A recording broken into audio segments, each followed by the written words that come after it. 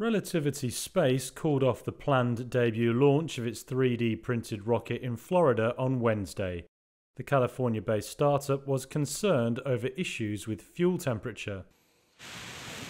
It delays a key test of the company's new strategy for cutting manufacturing costs.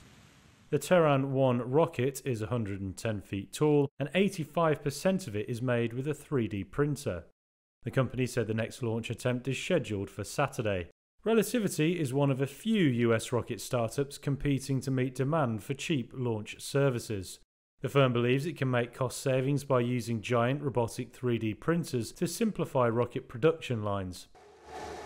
Most of its rivals, including Elon Musk's SpaceX, have focused on building rockets that are reusable. Relativity's Terran 1 launch aims to prove the company's belief its 3D printed structure can cope with the forces involved. Launch demand is currently driven by firms like SpaceX, OneWeb, and Jeff Bezos' Amazon. Those firms want to send thousands of internet beaming satellites to low Earth orbit over the next few years.